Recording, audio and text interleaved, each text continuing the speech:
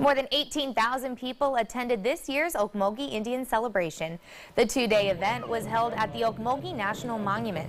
People saw authentic Native American jewelry and artifacts. The highlight of the event was the Muskogee Creek Stomp dancers and the Touch the Earth dancers. We bring in Native people from all around the country, especially the Southeast, to come in here and share their traditions, their culture with the visitor. The Cherokee hunting camp featured stone tools. Visitors also saw a Southwestern Native American camp. There was no honor for our deceased veterans, so some of the guys got together, the veterans got together, and we formed the Ocmulgee Nation Honor Guard. The Ocmulgee Indian celebration ended with culture exhibits, flute music, and weaving demonstrations.